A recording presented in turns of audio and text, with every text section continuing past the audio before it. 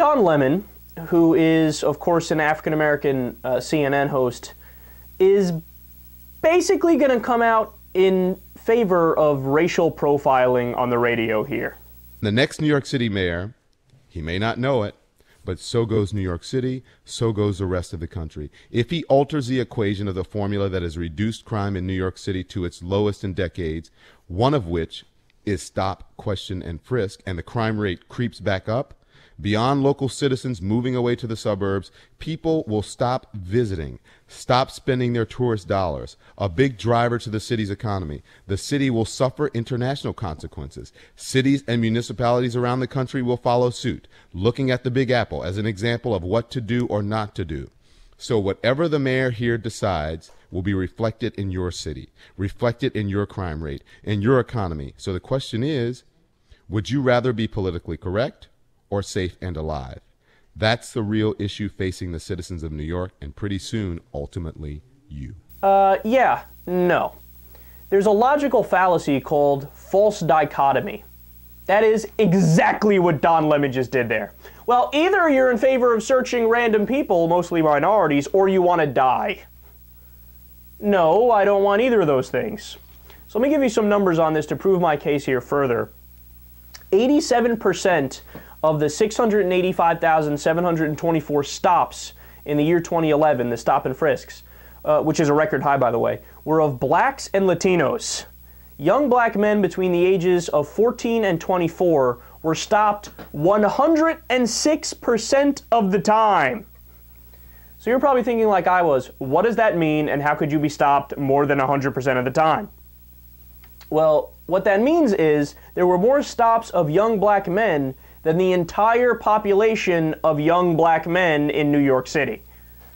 Isn't that amazing, man? That blows my mind. Stop and frisk had a 90% failure rate in 2011, and in the first 3 months of 2013, when the number of stops fell by 51%, from the same period last year, the crime rate dropped as well. So do you understand that? That's very important. In the first 3 months of 2013, they didn't do as many stops. And what happened? Crime fell.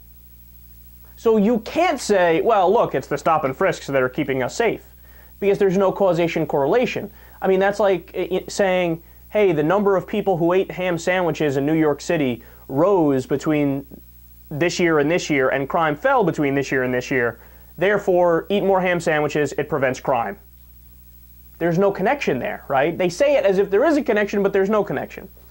So on top of all that, a study by the city's own public advocate found that stops of white people were twice as likely to yield a weapon and a third more likely to yield some form of contraband as compared to stops of black people. So it's the white people committing the crimes, but 87% of the stops are for black and Latino men.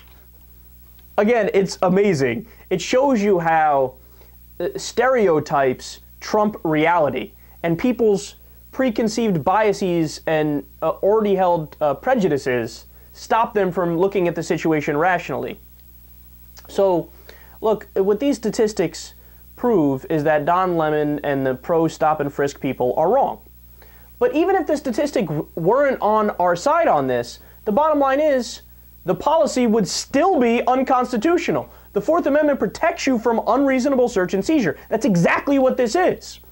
And get this, only 11% of the stops last year were based on suspicion that the individual had committed a crime. Only 11%. They think the guy's committing the crime before they search him. More than half of the stops were based on what's called, quote, furtive movement. Now, what is that? It is a broad category that encompasses all types of legal actions. So it really is the case that New York City police officers were just like, I don't know, stop that guy, fuck it. I guess so, he's black. I guess he looks kind of thuggish. Go ahead, search him. That guy's got tattoos, search him. Oh, this guy's got earrings, search him. Oh, this guy's kind of big and muscly, search him. You don't think that's how they're doing it? Well, this shows that's exactly how they're doing it. Sorry, Don Lemon, you're dead wrong on this one.